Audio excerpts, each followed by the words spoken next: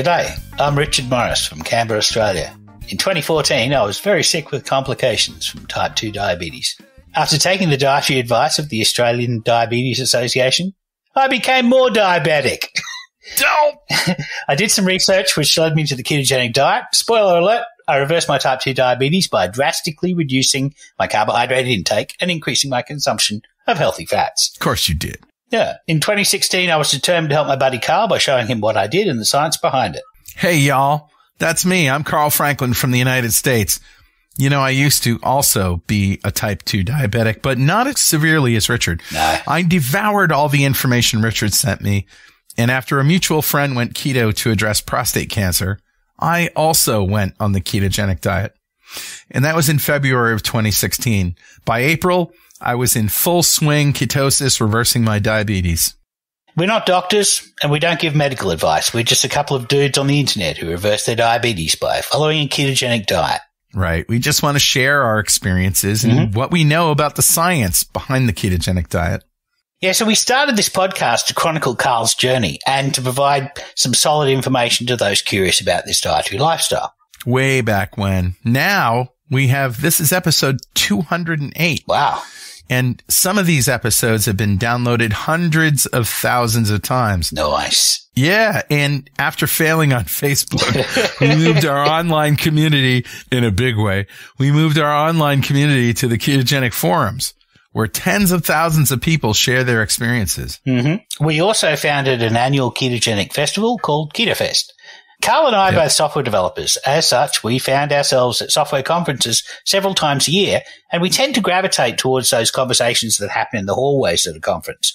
Sure, the talks are great, but it's the community that we enjoy the most. Hey, our guest, Dave Feldman, is also a software developer. Yeah, he is. Yay! So he knows what we're talking about. But Keto Fest, we wanted it to be a conference to discuss the latest research on ketogenic diets, but it's also a festival celebrating the ketogenic lifestyle. So, Carl, tell us, what is a ketogenic diet? Well, let's see. If I remember correctly, it's a diet where instead of burning sugar and starch for energy, our cells preferentially burn fat.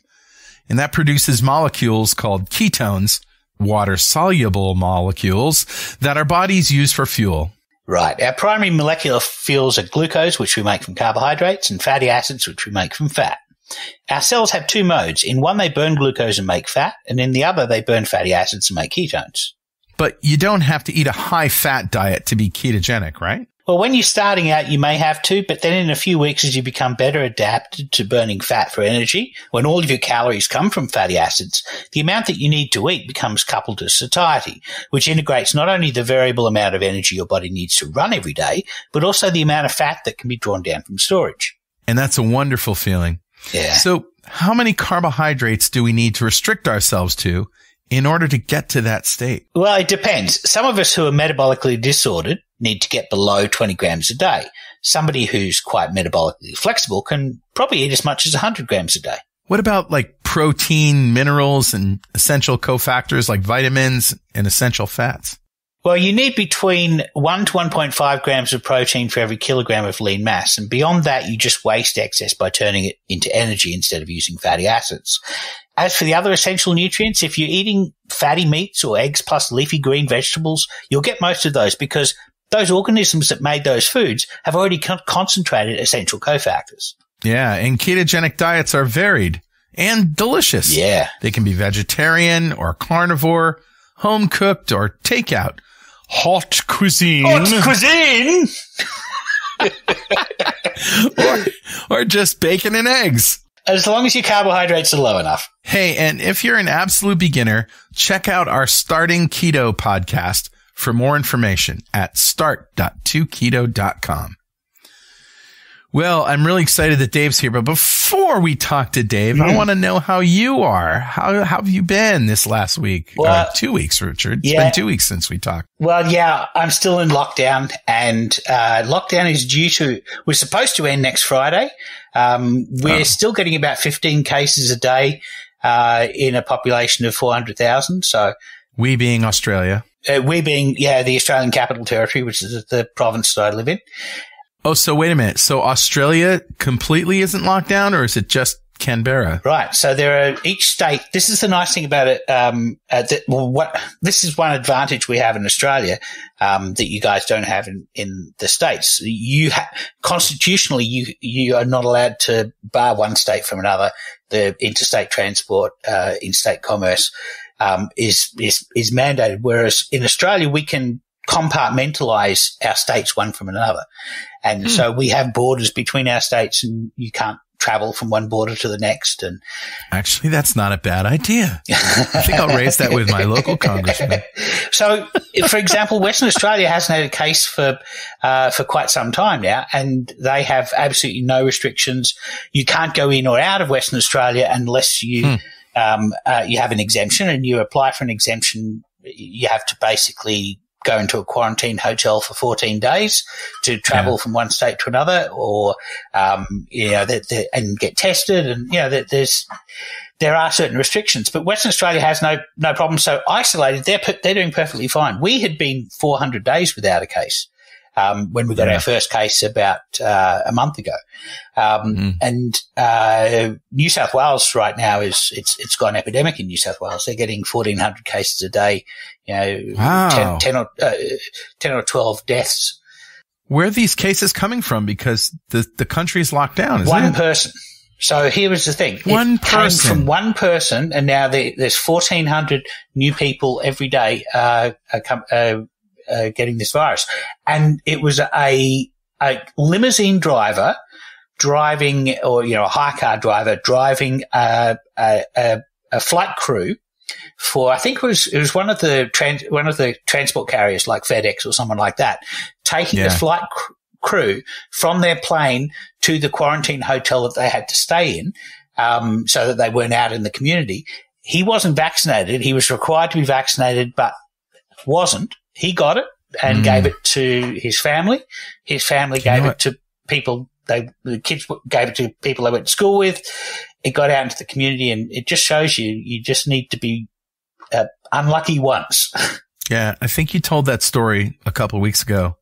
But yeah, man, that's amazing. I had no idea. I mean, when last time we talked, it was like under 100 cases, wasn't it? Yeah. It was, I think it was 150 cases, 2 weeks ago when we spoke, and now it's 1,400 a day. So, I mean, this variant, one of the things that's important is that we're testing a lot. So we are testing tens of thousands of people a day, in each of the states. I think, we, in the ACT, even with 15 cases, we're seeing all of the cases or almost all of the cases, because we're testing so thoroughly. So, and we're in the process of vaccinating. I mean, that's the nice thing. In the ACT, the Chief Minister the other day said that 95%. Sorry, for those of us who don't live in Australia, what's ACT? The Australian Capital Territory, which is kind of like DC.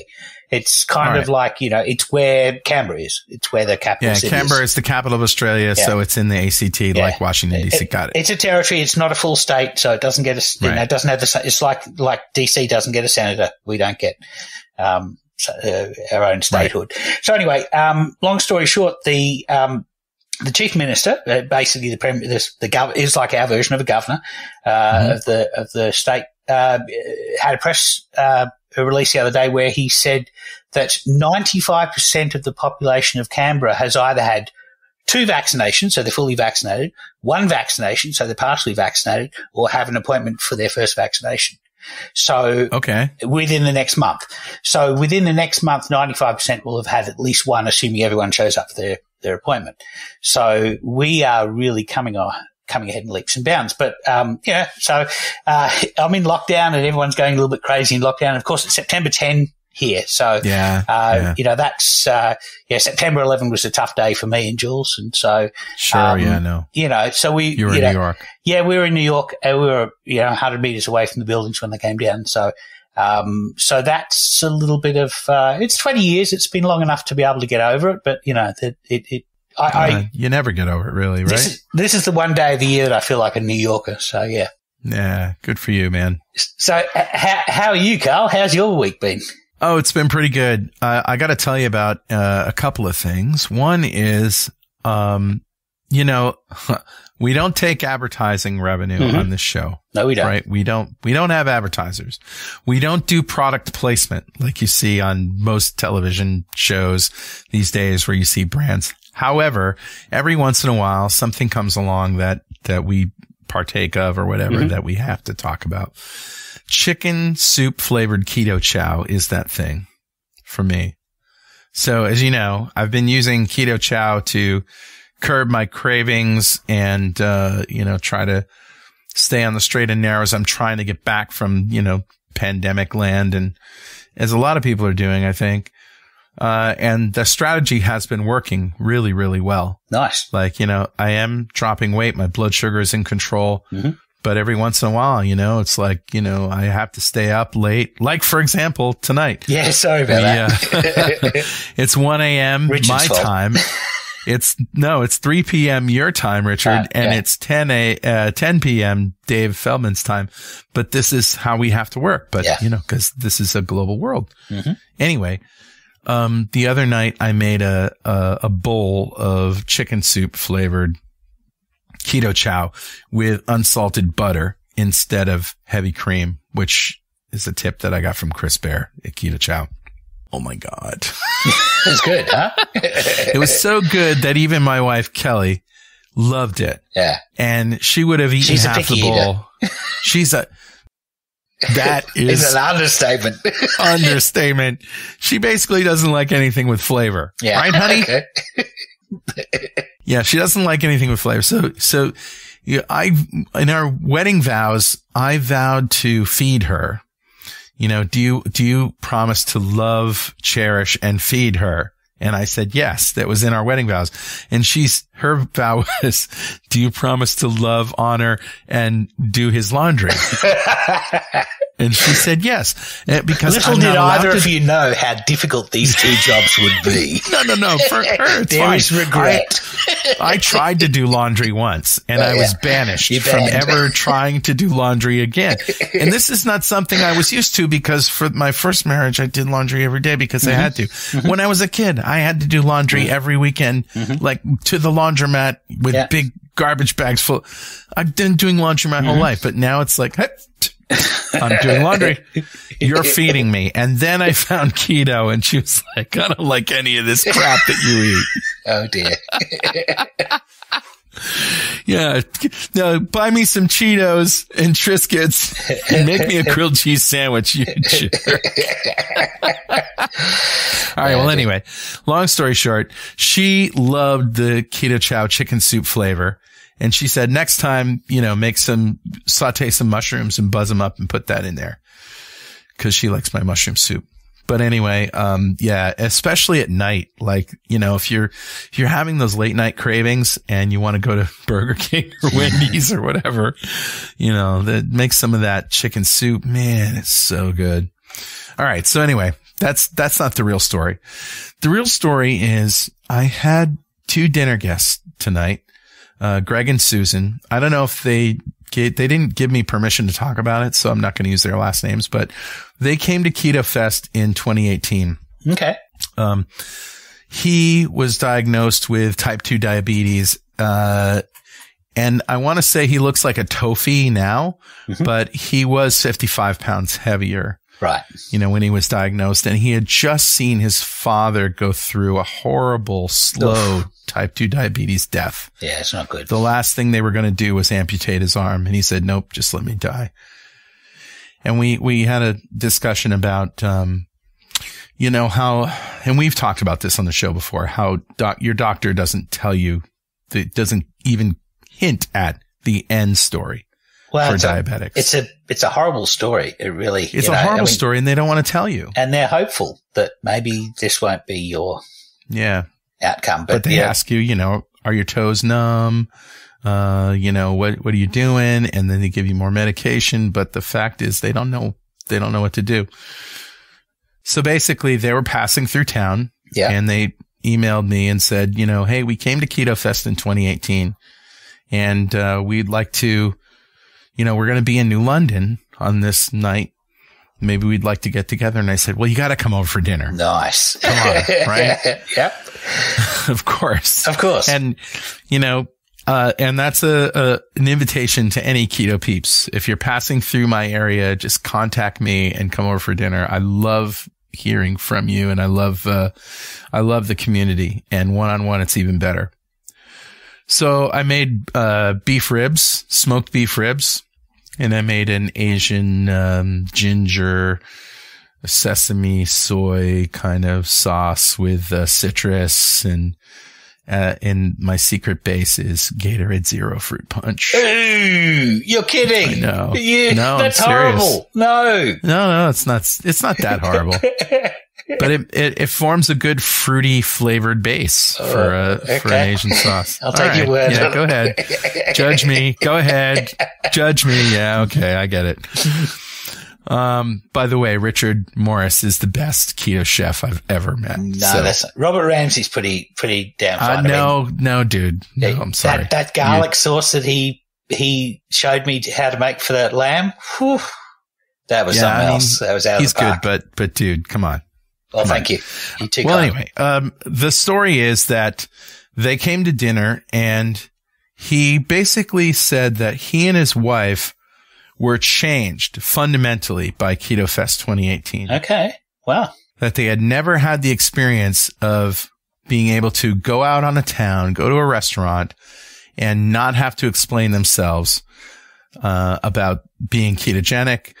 And, they walked into the Guard Theater, and there was coffee and heavy cream everywhere. And, right. Usually they have to battle for heavy cream, like little things. Like they felt like, I'm among my people. Yep. And I don't know if you remember what the theme was, but it was grow your community. That's right. Yeah, it was. I mean, the whole idea was, the universe is creating new diabetics at a linear pace. And that's right. The only way that we can outwit it, we can beat the universe, is to grow the solution at a exponential rate. So pay it forward. That's the only way to do it. Well, pay it forward was 2017. Grow your community was 2018. It's sort of the same idea, but we were really urging people to become influencers. Yeah. And they did. Oh, wow. How good. And he actually ended up writing 2 letters to the American Diabetes Association and getting them published over 2 magazines, their monthly magazine, split over 2 months. And so he felt like he made some inroads there. They started doing Zoom consultations, people who are interested in the ketogenic diet. His success story is, my father died. I saw what happened. I didn't want that to happen to me. I went ketogenic. I reversed my type 2 diabetes, and now I want to show everybody else how to do that. So it really touched me because here's a person, and we talked about how do you know how many people that you influence? Yeah. You don't. Somebody could be listening to this podcast but forget about the podcast. You could be at a party and you will have dropped 50 pounds and somebody will say, "Hey, what did you do?" And you say, "Well, it's not about the weight. It's that I was type 2 diabetic and I reversed it." And and they may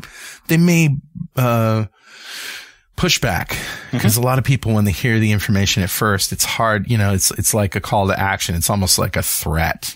So challenge. Yeah, it's a challenge, right? But after a couple of years, you see them and they're like, whoa. What did you do? Well, I did what you told me. Yeah. That's a wonderful story. Isn't it? Yeah. That was my experience. And that happened tonight. And by the way, the ribs were amazing. If you say so yourself. All right. So we've wasted a lot of time here. We're boring Dave to tears. I know. Dave's like, yeah. All right. Well, Dave, the next section has a little bit to do with you. And that's the section that we call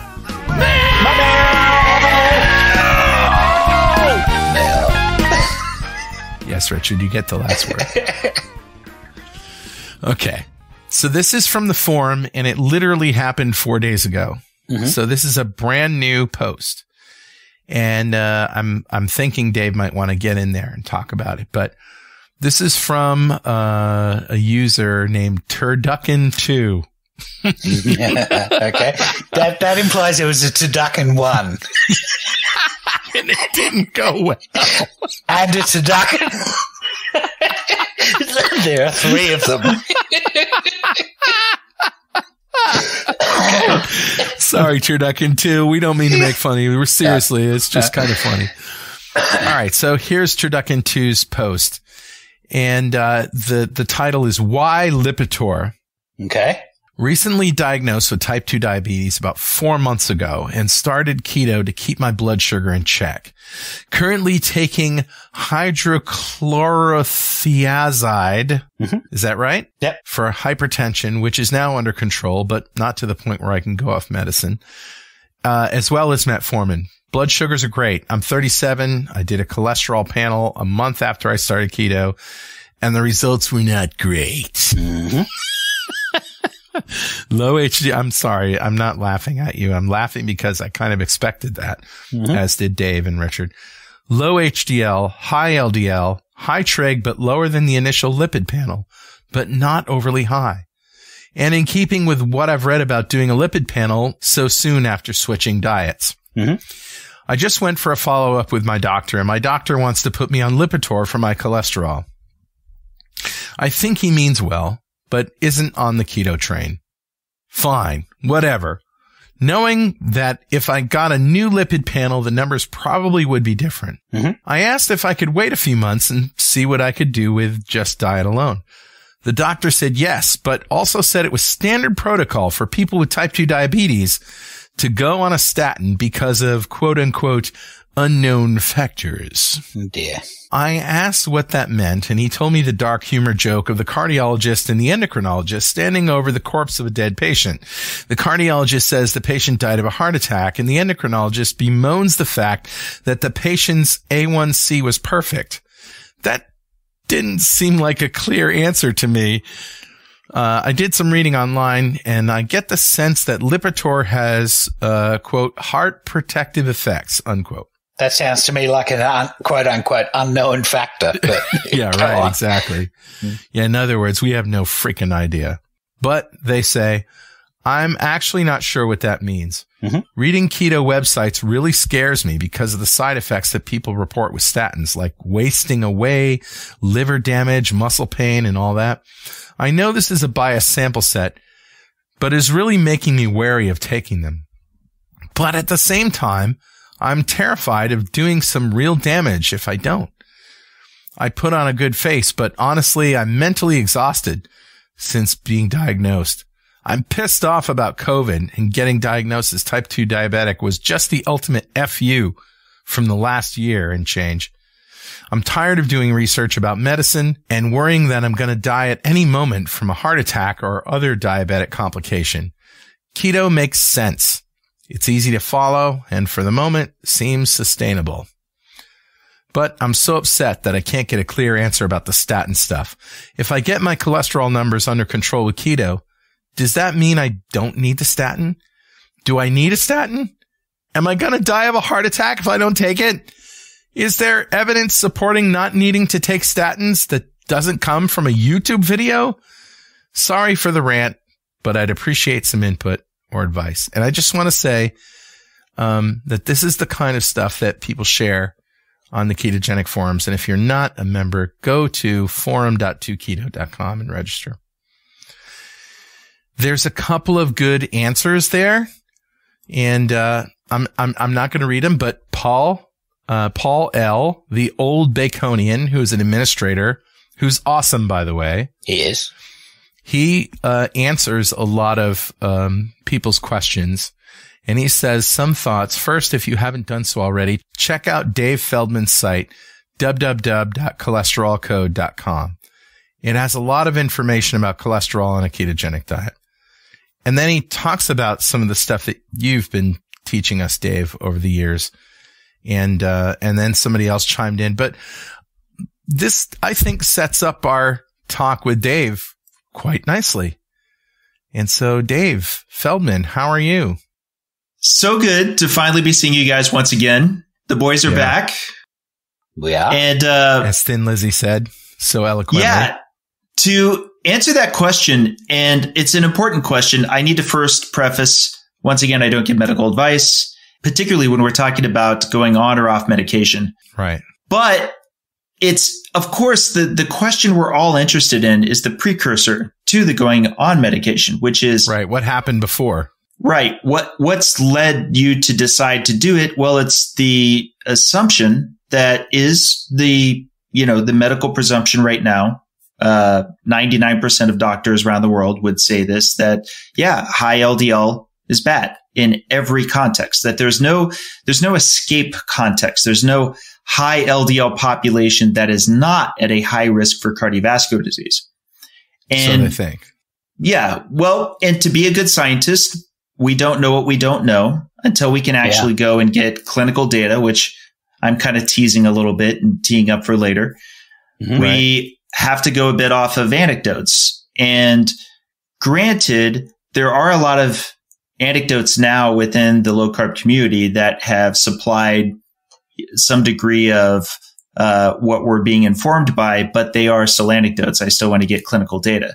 But getting back to lipids in general, there are some things we do know that I think everyone should be aware of that is already in the literature.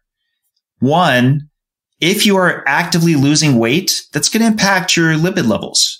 I myself tell my friends and family that I would prefer they not pay too close of attention to what their lipid panel looks like when they are not yet weight stable.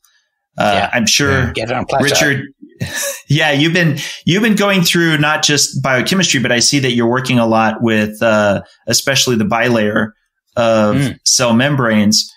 I'm sure you're aware of this. Adipocytes, especially as they're shrinking, it's not like their molecules just get closer and closer together. In order to shrink a membrane, you have to shed its parts. And that includes, by the way, phospholipids and free cholesterol. Yep.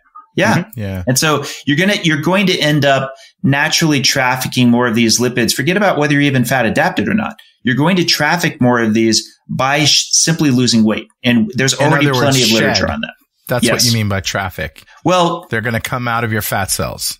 Yeah, I would. And into your bloodstream. Yeah, I would say shedding overlaps with trafficking because, of course, it's going to. But usually, when I'm saying trafficking, I'm talking about carrier proteins being involved, especially when we're talking about lipids. Okay. So that can have some overlap with you're now weight stable, and maybe you're powered a lot more by fat. You're potentially going to be trafficking more of those lipids in your bloodstream because you're now powered by it. Something you guys said at the beginning of the show. Yeah. As I'm sure you're aware of, we love to talk about ketones, but I know you guys know I pound this drum a lot. Unfortunately, 100% of our fatty acids that we're making use of for energy are not all broken into ketones. In fact, arguably, we're powered more by fatty acids than we are by ketone bodies. Ketone bodies are absolutely something our liver is breaking down and making use of, especially for the brain. But particularly below the neck, our skeletal muscle, our cardiac muscle, they love fatty acids. And our heart in particular, this is something I didn't know before. Our heart in particular loves fatty acids coming off of lipoproteins. It actually loves the big tankers of fatty acids that come on board. Yeah. Not just chylomicrons, but also VLDL. So high LDL, if you're losing weight, might mean your heart is happy. Right. So to bring it back to the question, he didn't specify exactly what numbers he had, right? Just that he had high LDL, high triglycerides, and low HDL. If it's a he, it's not quite clear, right? We'll call them they. Turducken 2 is they. Yeah. But this is kind of important because I think that this is a commonality we see. A lot of people have the same story. A lot of people will say, hey, I'm actively losing weight. My HDL hasn't shot up yet. That often is one of the latest. This also includes my colleague Siobhan. Her HDL didn't go up. It took like 3-4 years, I think, before it was finally. It started in like the 30s and ended up finally in the 50s. But same thing, triglycerides were higher. Triglycerides are usually the first to start kind of coming down. Don't be surprised if it's somewhat higher, especially when you're actively losing weight. Right. And yeah, LDL can sometimes get a little bit higher. It does depend on how much of a metabolically challenged state you were in to begin with. But a lot of people who are especially obese and especially very severely type 2 diabetic that are going on keto actually typically don't see the kind of hyper response that, let's say, gets a lot more of the headlines where it's an LDL in, say, the 300 or 400 milligrams per deciliter. That's usually more for people who tend to be thinner. But that said, we need to first see how much of this comes back to what I'm interested in, which is what I think is more metabolic fat adaptation. I think some amount, as you guys know, that I talk about all the time, high levels of LDL, high levels of ApoB, at least high as we would think of them normally, really just being due to more trafficking of fat within the body. And we need to find out how much this really does associate with risk. Yeah. So Dave, I realize this is an hour show, but there are some things we want to revisit with you because it's been a while since we talked about the Feldman protocol. I'd like you to briefly explain what the Feldman protocol is and how you stumbled on this phenomenon, and maybe the Keto Fest experiment. You could touch on that, and then we can move on to your study. Sure. So can you just back up a little bit and tell us about your great discovery? I call you the Galileo of your lipids because I don't know of anybody else who is talking about the phenomena that you have discovered. Well, first of all, that's very kind. I will say that I'm piecing together a lot of what's already in the research, to be fair. So there is a lot that I would defer to some degree. But yes, to the extent to where I feel my own experiments and a lot of what I've observed with the low carb community could be explained by this model that I like to call the lipid energy model, I'm now more confident than I was before. And you guys have been there since the start when it was fairly basic. The Feldman protocol was my first demonstrations of being on a ketogenic diet and with a ketogenic ratio of the food that I was consuming, which is to say the food itself was relatively low carb. I would consume a huge amount of it. And it'd be somewhat unintuitive that consuming a huge amount of saturated fat could result in a reduction of total and LDL cholesterol. But that's what I kept demonstrating over and over again. Right. Then in 2017, we had Keto Fest, and I managed to talk a bunch of people, including both of you guys, into doing about a couple dozen of us.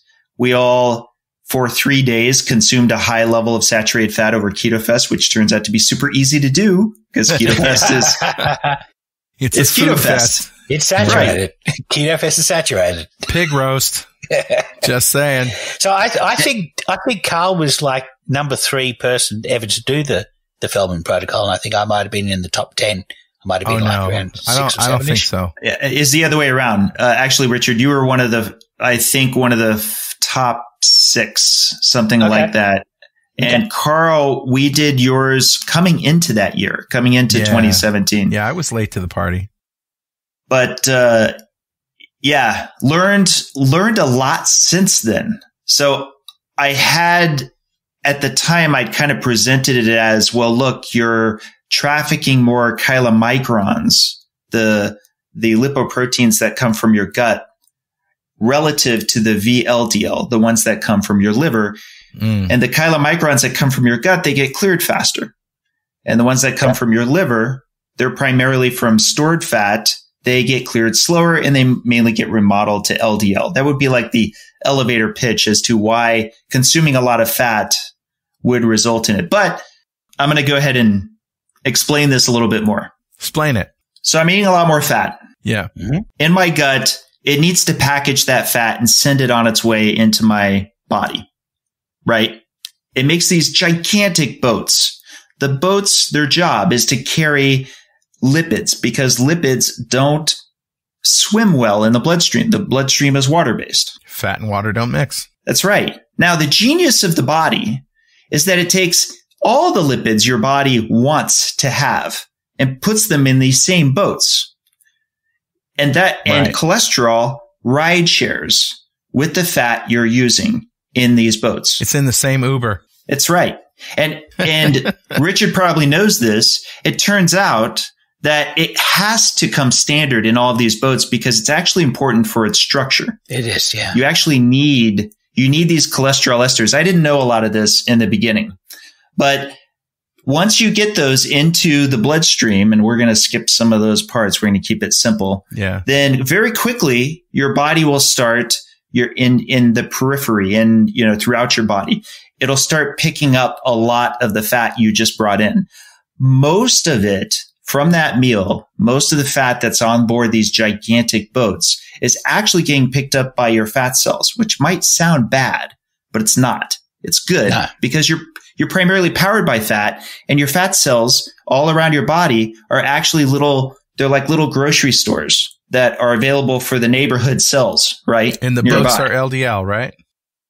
The boats are lipoproteins. We got to lipoproteins. The whole class. LDL is a lipoprotein, but there are others. Okay. And an analogy here is the fat cells are like a Tesla Powerwall.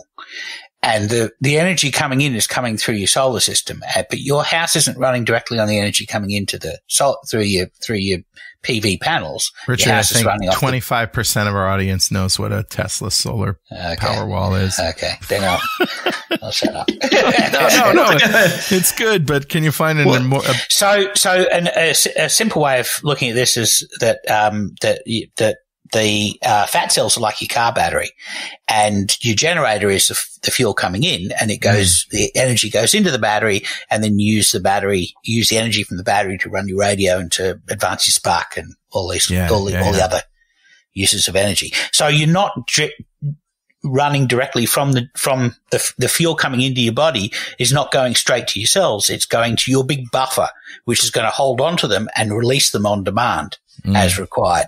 So it's a way of sort of smoothing out the intake. So your car battery is like a fat cell.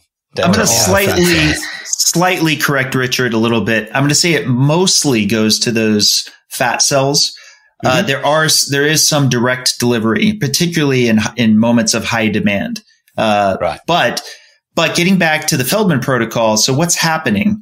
Well, when I'm consuming a lot of fat, it is true that a lot of what's incoming is signaling to the body, and I'm going to skip a whole lot of stuff that I've since learned about in the last few years. There's a lot of cascading signaling that's telling the body, hey, we're in a state of abundance. It's time to store. So they're going to take up a lot of the fat that I'm eating, and also a lot of the fat that was already in circulation. They're going to pick up, including taking up the boats themselves. They'll take up the VLDL and the LDL that came from the liver. Yep. And they need to, because something that I mentioned a little bit earlier about cells shrinking, if they need to shrink, they need to shed. Well, guess what? If they need to grow, they need to acquire. Yeah. Exactly.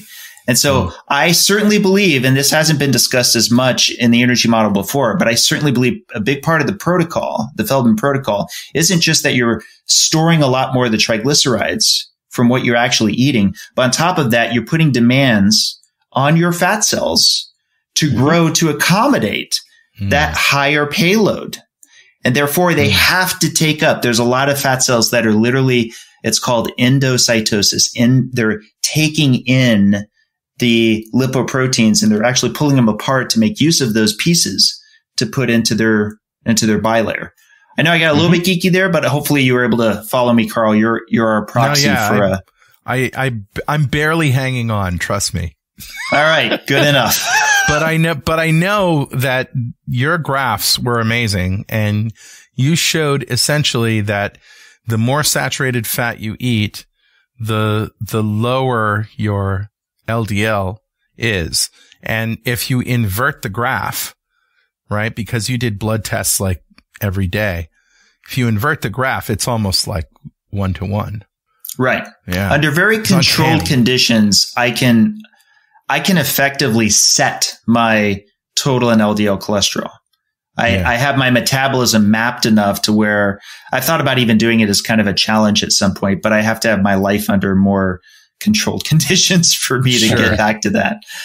So that we got to talk about your study, Dave, because this is big news. You've been wanting to do a really professional clinical trial for a long time to sort of prove the Feldman protocol and other things that you're doing. So tell us about this. Yeah, basically, you're already familiar with this phenotype that I call lean mass hyperresponders. So to kind of set up a little bit, hyperresponders is a term that predates me coming into this, which was just sort of applied to people who we see high cholesterol going on a low carb diet. They have this hyper response. Well, I was very interested and still very much am in this triad, as I call it, where you see not just high LDL, but also high HDL and low triglycerides. Of course, both of those being associated with low cardiovascular disease risk. Well, lean mass hyperresponders have very, very, very high LDL, very high HDL, very low triglycerides. And I wrote an article in July of 2017 about it. And I thought that they were more common than people thought. I didn't realize they were way more common than I thought. That's to date the most commented of all of, I think we have over 500, 600 comments on that one article in Cholesterol Code. And so pretty soon I started thinking, this is really the key to everything, because right now I can't even have a conversation with the lipidologist about my work, the graphs that you were just now talking about. I can't even show that to a lipidologist, because the moment they see an LDL hovering around 200 or 300, they shut down. Yeah, the conversation just doesn't go anywhere from there. So even just to get the conversation started, and to be fair, to understand where they're coming from, it's almost like we're having a discussion on whether you should be drinking mercury, right? Like it's right.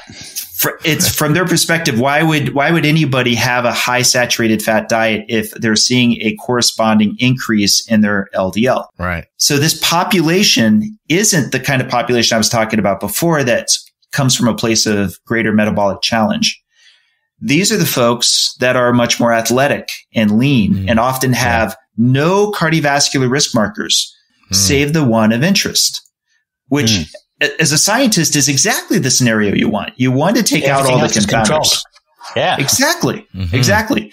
Now, for about a year and a half, I sought to raise the money privately. I actually partnered with Brett Shear for a while. We were trying to just find any way we could to get the study going, and couldn't do it. And then eventually, about 2 years ago, actually, next month, I think, I got it in my head to just go to the community and ask to see if I could crowdfund it. And I have to tell you, I was scared to death going up on stage and just straight up asking for it, because I really thought there was a decent possibility that, I might just get a few $100s or something and then look like an idiot. Because that was in Denver, right? That was at the low carb conference Houston. in Denver.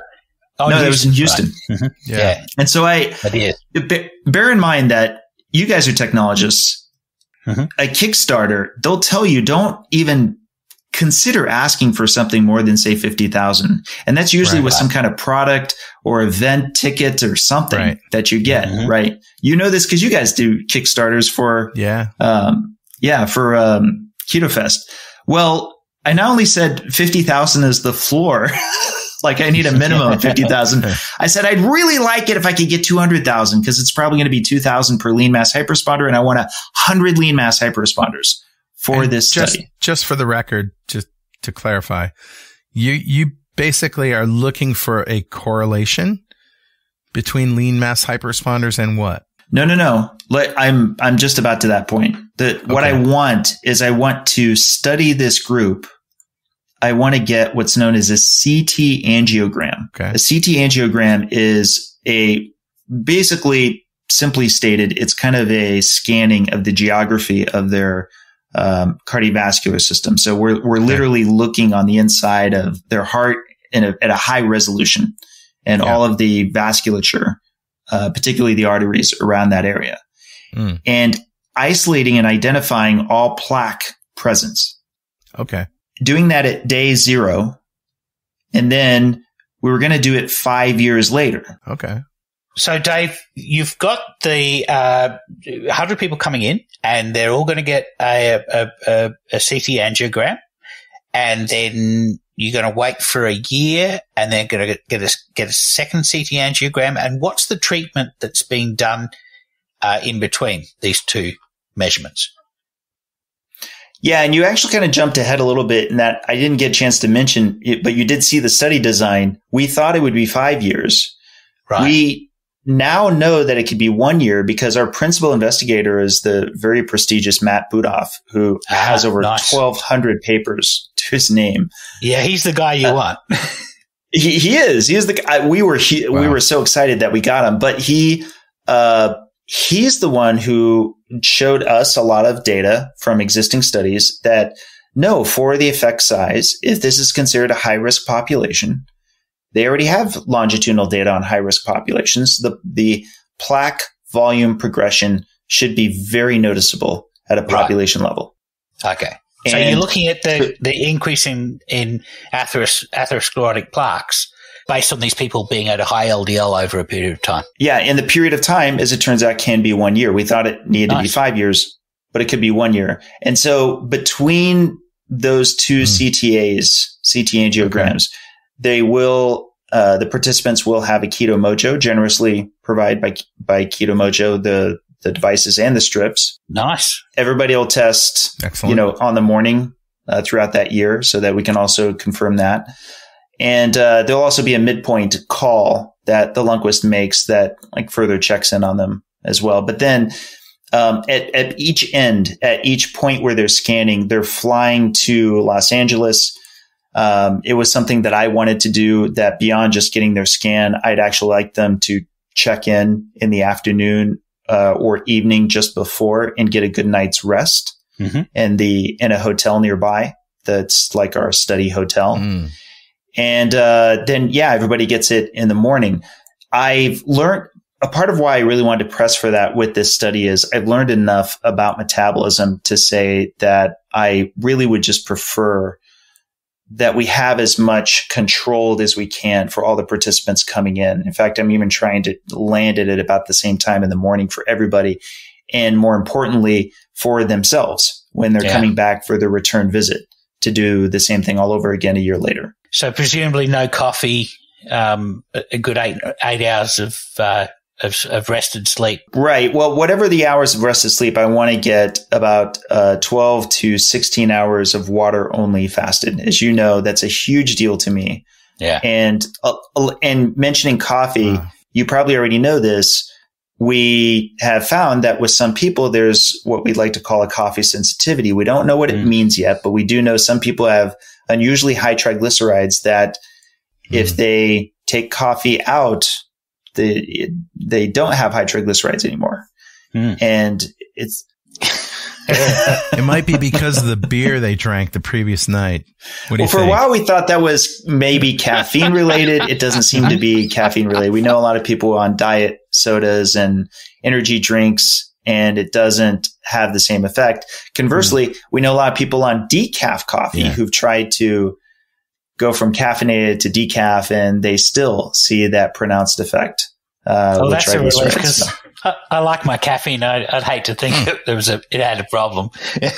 I'm a half calf guy myself, except when I visit Richard, and I'm like. So this Out comes the espresso. Study's only going to take 1 year? Well, technically, it could take as much as a year and a half, right? Because we have a recruitment period. Yeah. And we're scanning roughly about 2 people per day. I think we'll meet our recruitment period in, say, 3 to 4 months from when we officially start in booking, and then take whatever the last participant is and then add a year to that. So let's say it was 4 months of recruitment time. Then a year from that is when the last data point comes in. Then, as I know you are aware of at this point, Richard, 6 months to analyze it, write up the results, get it into publication. It's not an immediate turnaround. I'll just put it that way. You usually have some additional analyses. You usually have the publishing process, but as you probably also know, it helps to have a luminary as your principal investigator because they kind of know the lay of the land, what the best publication is to put it toward. They already have more of an established record. Hopefully that, expedites things. Yeah. Well, Dave, we wish you a lot of luck. And, both Richard and I have expressed admiration for your level of cautious optimism that you've always brought to the table in all of your research that you've done. We consider you a citizen scientist, and you've been very, very careful about saying things like, this is an absolute. And we get that because we're all software developers here. And we've all been bitten by the "this is always true" bug. Yes, absolutely. Yeah. Well, thank you. I mean, look, this has been kind of a fun journey in some respects. It's been a tough journey in other respects. And one of the things that has been tough for me is for the longest time, I had a construct of what I thought the ideal scientist was and thought science in general functioned that way. That there were just a lot of people in particularly nutrition science that were just anxious and curious about, what it is that they could learn that might challenge their existing beliefs. And listen, we should be self-reflective. This is both not just outside the low carb community, but also inside the low carb community. There is a lot of dogma that emerges, right? Yeah. And so at some level, I feel like you guys talked a little bit earlier about with Keto Fest having themes, particularly in growing your community. Mm-hmm. I would say if there's anything that I hope that we can all be good examples of is growing your uncertainty. Yes, absolutely. It is too easy it's the human condition, right? That we really want to feel we've grokked something, that we've come to understand something to such a level that we can almost just disregard it. And that part has been answered enough to our satisfaction. And the truth is we should just be perpetually challenging each other and ourselves on even the most core, most presumptive beliefs that we have. And as George Lucas said, only a Sith speaks in absolutes. I think the sleep deprivation is finally. You're probably right. It's like 2:30 in the morning. Well said, Dave. It's the hallmark of science is uncertainty. Yeah. And we're looking we're looking at a data set and looking at the levels of uncertainty and trying to match those against a control to see if there's any significance. We're looking for needles in haystacks rather than what a lot of people think is that we just count haystacks. We're not. We're trying to get a significant result out of the data. And I see that you're trying to do that. And look, this is your experiment is not so much a hypothesis generating experiment, which is what you do in a pilot study of 100 people, and we're going to try this thing. What you're looking at is refuting the hypothesis that people with elevated LDL have progressive atherosclerotic plaques.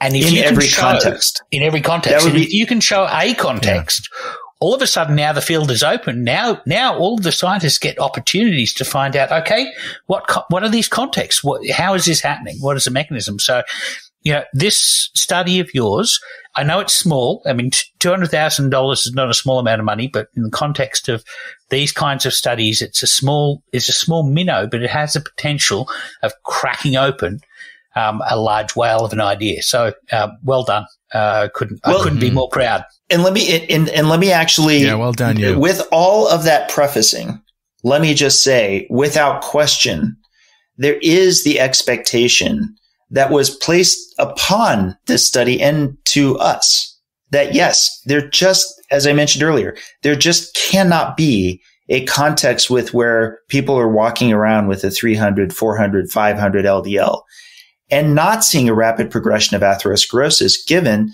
a cornerstone of lipid hypothesis is the data we already see with those people who have the genetic diseases, especially the monogenetic FH diseases, where absolutely, there's the expectation that the progression will be there at a population level.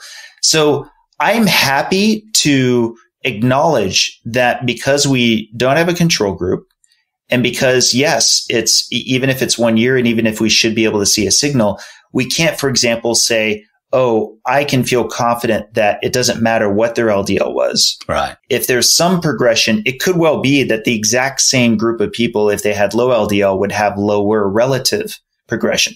The bigger question that I'm interested in is, are we going to see at least a horseshoes and hand grenades kind of assessment? Can we, for example, realistically compare it to a low progression group and say, wow, it's actually within range of a low progression group, enough for us to say this is low risk? Yeah. Yeah. Because if it's low risk, even if you want to make the case that there's that slight delta of difference, that's fine. But there's already so many patients and clinicians that would consider that massive, right? Yeah. There's so many people I know who are, for example, epileptics, who are uncomfortable with their high LDL.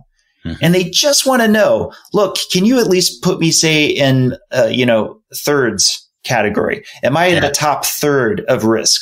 Because if you're going to tell me I'm in the bottom third of risk, but it could be slightly more optimal, well, then I'll already take that as it is. I'll already take a slightly less optimal risk level for not having seizures, for example. Right. And I'm glad that the study will help, at least in that regard. Yeah. Yeah. This is exactly the kind of study that Tadukin 2 was asking for. Information not on YouTube explaining, making them feel comfortable that at least there is evidence that LDL is not a priori atherogenic. Right. There aren't any. This is going to be the first. And so, I wish you the best of luck, and I look forward to seeing the results. Yeah. Well done, Dave. For as excited as I am about this study, I did want to harken back to what you were talking about, Carl. In a big motivation for me personally is what I was just now talking about. I realized that there are a lot of people who already had their minds made up about cholesterol. And I know lean mass hyperresponders who would, tattoo LMHR on their arm and be like, this is how I'm living indefinitely. It doesn't matter what data comes out. This study is for the people like who visited you tonight and who ate with you. Because to be fair, there are a lot of people who are like, wow, I'm thriving. Everything is so great on keto, everything except for this one thing. But it's a number. It's not how you feel. It's not your health. It's just a number. Dave's trying to find out if that number is meaningful to how they're going to feel down the road when they get a heart attack. Right. And that's the stuff that keeps me up at night. Of course. And it has for years now. I've got to know. But maybe it is just a number. So that's what the study is hopefully going to show. Maybe it is. You're right. Maybe it is. Having high LDL doesn't always have to be bad in all circumstances or contexts. And this is an excellent group to test it in. So well done. Well, it's an excellent group. Yeah. Well done, Dave. And, hey, we'll see you back here again soon. Okay. Thanks, Dave. I always love coming on, guys. All right. Thanks. Okay. Now it's time for bullshit. So, Carl, you know how we have this segment called Bullshit? Yeah. BOOLSHEET. Yeah, well, we've had some complaints from some people about the term. Maybe we should rebrand the segment to something like malarkey. Malarkey. How do you spell that? Well, I guess it's MAL and then like 4 A's and then RKY. Well, in my neck of the woods, we pronounce that malarkey. I'm going to park the car and I'll hear none of your malarkey. Perfect. Then malarkey with a silent H. So, last episode on the segment formerly known as Bullshit. Oh, come on. We got to call it Bullshit. We spoke it's the about best part of our show, man. It's the only. We spoke about how when we do a few hours of running on a treadmill and burn X number of calories, that doesn't necessarily mean we burn an extra X number of calories of body fat. Right. It can sometimes simply mean we're going to be burning less in the 22 hours of the day that we're not running on a treadmill. Yeah, it's complex and it's complicated. Complex in that the output of the functions are coupled back to the input. So the more energy you have available, the more you'll burn for general day-to-day tasks that the body uses energy for, like maintaining temperature, running your immune system at peak vigilance, making extra enzymes just in case you need them, growing hair, fingernails, all the things that we don't think of when we look at calories out. But it's also complicated in that each of these potential uses of energy is its own homeostatically regulated process that may share inputs like how much ATP we have access to, technically ATP to ADP ratio, or what the redox state is, NAD plus to NADH, or what season it is, what your fertility state is, what your sex is, what species you are, whether you're a mouse or a man, for example. All of these things add to the complexity. And this leads me to the next bit of malarkey. Engineers doing biology. Well, wait. We're software engineers, man. Does that mean we're engaging in some malarkey? Well, I'll admit I have in the past, and it's taken me roughly 4 years of school to learn how to unlearn the habits of a career spent in engineering. See, the way that an engineer approaches a complex system is by reducing the complexity. So you end up with just the 20% of inputs that cause 80% of the outputs. It's known as the Pareto principle, and it's a strategy for reducing complexity in systems that are strongly coupled. So, if you can reduce the number of possible levers that you're going to have to pull to 1/5 of the total levers and get 4/5 of the actual result, then you're heading towards knowing more about how to get the outputs that you want. That reminds me, Microsoft did a study in the Ballmer years and found that 20% of the reported bugs caused like 80% of the crashes in Windows. So they ranked the bugs by those that cause the most crashes and prioritize the top 1/5 of the bugs. I'll add a link to that in the show notes. The problem is that getting rid of 80% of your crashes may sound like a good bang for Steve Ballmer's development buck, but Windows is an incredibly complex system. Those last 20% of the crashes are often the most complex and difficult to reproduce, but they're still crashes. Would you buy a copy of Windows now with 80% fewer crashes? No. Me either. So, the Latin phrase reductio ad absurdum? Right. Reducing a problem by showing how absurd its negation would be. Yeah. Well, in engineering, it's better characterized as reducing and then adding a little absurd. So the reason why making Windows not crash is a difficult problem to simplify is the same reason why metabolism and biology in general are a difficult problem to simplify. Windows is multi-threaded. Do you remember what it was like when you moved from single-threaded programming to multiple-threaded programming? Oh, God, yeah. I was doing multi-threaded programming before they even had good models for doing it in Visual Basic. Oh, dear. Complexity just goes up by orders of magnitude, especially when you have a language that doesn't support it. But multi-threaded programs were subject to race conditions where 999 times out of 1,000, thread A finished its race before thread B, but one time in 1,000 and only on Alice's PC when it's a full moon, thread B finishes first. And if it needed something from thread A to have been completed, you'd end up with a nasty bug. So how can you protect against a bug that fails 1 in a million times? Right. How can you debug that? Yeah, biology works in similar ways with lots of little homeostatic loops, all depending on some state that's been set by a different loop. And the problem is that you have to look at the system not as a strongly coupled set of gears or water reservoirs and pipes, but you have to look at it as a loosely coupled system with emergent properties. So the malarkey is the idea that you can fix that bug just by buying Alice a new PC or closing the office during a full moon, which isn't a bad idea, actually. Well, I would call that some seriously superstitious malarkey. It's kind of like trying to reduce the amount of energy stored by eating less fuel. If the root cause of the problem is that you're inhibited from burning fuel, then it won't help. Likewise, you cannot just use more by exercising more because your body will conspire to reduce the amount of energy it uses on other things. I'll give you an example of a premium low-carb engineer reductio ad absurdum malarkey. I'm sorry. I like bullshit better. We should have a poll. I think we have a poll. We're going to take a poll, definitely. So this malarkey is the idea floating around the low-carb community that you should only eat when your blood glucose goes below a certain range. The oversimplification to the point of absurdity is glucose is fuel, and when you run low on fuel, you need more fuel. But blood glucose isn't a fuel gauge. The ATP to ADP ratio is the actual fuel signal. Blood glucose is more like a check oil light than a fuel gauge. Yeah, so that would be some serious malarkey if you had to wait until your check oil light went on before you could gas your car. It's even worse. Glucose can go up or down when you eat or when you do exercise or when somebody cuts you off in traffic or when you get a flu. The whole idea of eating only when your glucometer says you may is like deferring to a magic 8-ball as your new dietary guru. Can I eat yet? Signs point to no. Plus, this kind of orthorexic malarkey is how you develop eating disorders. Well, that is certainly some malarkey. It's also bullshit. I'm extremely opinionated on that one, by the way, on glucose levels. What's in your bloodstream is what is in transit and not yet in use. So unless you can add together what the incoming and the outbound traffic is, exactly, you absolutely want to have homeostasis, and lean mass hyperresponders in particular often have like glucose in the mid 90s to low 100s, and they're like a flat board. Mm-hmm. If you look at their CGM, it hardly moves at all except when they exercise.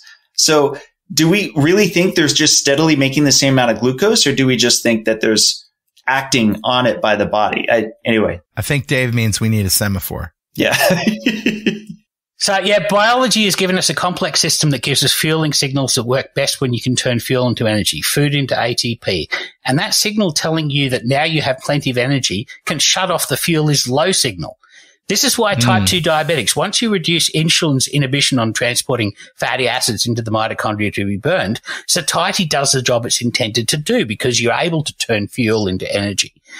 That job of satiety is to integrate all 100% of the inputs, not just 20% of them, to adequately fuel your body.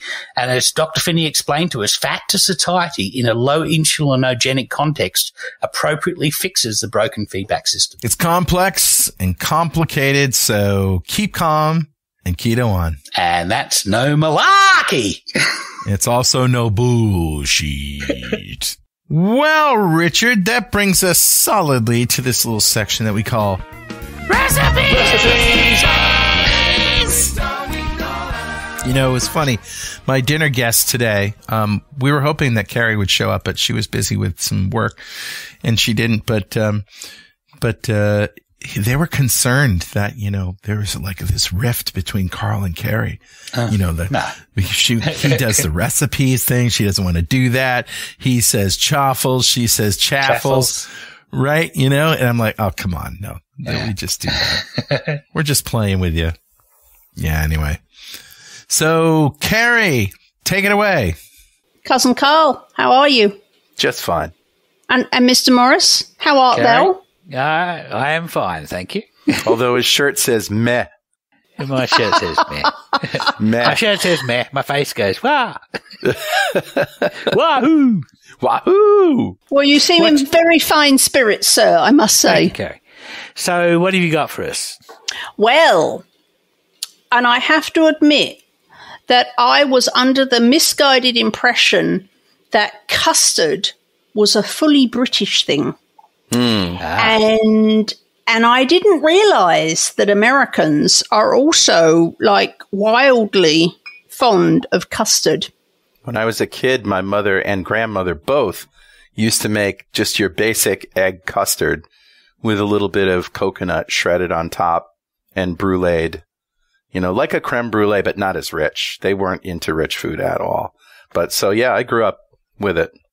It's actually quite popular in Sweden. Your mum's Swedish, right? She is, yeah. Swedish ancestry. It's a popular meal, like in a smorgasbord table. One of the meals you have is rice pudding and custard. Yeah, and one of her favorite dishes growing up was pears in custard, poached pears. Yes. Yeah, that's also Swedish, yeah. Very Swedish, with some almonds on top. Yeah. Well, we're in the mood, so how about some cold jelly and custard there? Now we all want custard, right? Yeah, exactly. So when I grew up in England, obviously, and we had custard all the time. Now, what a Brit means by custard is like what I think, Cousin Carl, you'll have to correct me, but I think it's a very thick, what you would call creme anglaise. Yeah, creme anglaise, right. A sauce. It's very thick and it's pourable. It's a hot sauce. Yeah. If you've had creme anglaise, it's a lot thicker than that. It's like a thick ice cream base. Yes. And we used to pour this hot on pretty much any dessert, apple crumble, apple pie, spotted dick, treacle pudding, all of those things. You always had a big jug of hot custard to pour over everything. So that's what I mean by custard. So I think, as I say, I think it's different everywhere. And I thought that was just a British thing, but then I discovered that I was wrong. And I'm always happy to be wrong when it turns out to be a good thing. So the custard that I grew up with, and I think every Brit that ever was born grew up with, was instant custard. It's Bird's custard powder. Yeah, same in Australia. It was. So the packaging hasn't changed in 300 years. It's like red and blue and yellow package. Sounds disgusting. And it's essentially, if you look, to me, I grew up thinking it was this magical powder that you just add milk to and stir it, and it gets thick and it makes a big jug of steaming custard. So it turns out, and people were asking me to make a keto version of Bird's custard, and I looked at the ingredients, and it's literally flavored corn flour or cornstarch. That's all it is flavored cornstarch. There's it's wallpaper paste. It's like egg flavored wallpaper paste. There's no dehydrated egg or anything in it, really? No, it's literally flavored cornstarch. Oh my God, that's terrible. Anyway, we all grew up with that, and of course that's the flavor we wanted. Anyway, I decided that I was going to do something a little bit different. I wasn't going to try and recreate that flavor, but I did need to come up with a pourable custard that you could use on your desserts, or just eat it. Just eat it with a spoon. So the other thing about custard or creme anglaise is that most people are frightened of it. Since they can't have their Bird's instant custard, making an egg custard is kind of time consuming, and it can be a bit tricky. It can go wrong. If you heat too high heat and or too long heat, your custard's going to split, and there's pretty much no way to recover a split custard.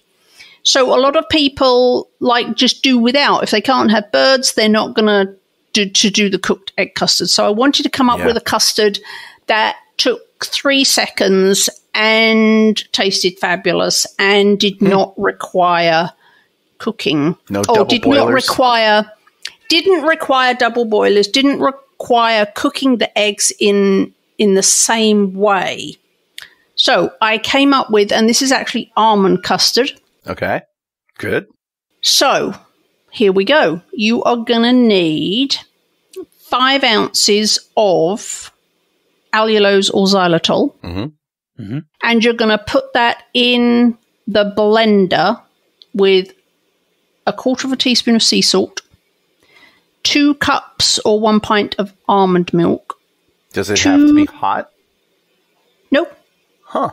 Nope. Okay. 2 teaspoons of almond extract and 4 eggs. You're going to put that all in a blender. Whole eggs? Whole eggs. Okay. Everyone's looking at me very strangely at this point. Like, what's she doing? Sounds like something Rocky would drink for breakfast. You're going to put that all in a blender, and you're going to blend it on low speed until it's completely blended. And then you're going to turn the blender to its lowest speed, and you're going to take that little bit out of the center of the lid. Yep. You're going to turn the blender up just until you start seeing that vortex. Yeah. And then you're going to tap 1 teaspoon of konjac flour, also known as glucomano powder, through the lid, and also 1/2 teaspoon of guar gum. And you're going to blend it just for 10 seconds. That's it. No more, because guar gum, if you overblend guar gum, that's typically what makes it gluey, and nobody wants gluey custard. So 10 seconds on the blending and you're done. Okay. Then you're going to pour your custard into a saucepan, and you're going to warm it over a low heat stirring it until the custard has thickened. And it's going to, if you know cooking, you'll know what I mean when I say coats the back of your spatula. It's essentially when you put the spatula in and lift it up, it doesn't all just run off. Nappe. Some of it will grip the spatula. Yeah. Nappe. And then once it's thickened, you're going to pour it in a jug. You're going to use it as a hot sauce, or you can pour it into a clean glass container and leave it to cool completely before covering it and storing it in the fridge. You can either use it as a cold sauce, or you can just eat it as a dessert, or you can use it in other recipes. And that's what we're going to do on the next episode, is we're going to use our awesome blender almond custard to create another dessert out of it. Oh boy, I can't wait. That sounds delish. So that's it. And it literally takes 3 minutes. Yeah. Mm-hmm. Plus a couple of minutes to warm it up to thicken it. It is super simple. It can't go wrong. You don't have the issue with the eggs because you're not tempering them and hoping for the best.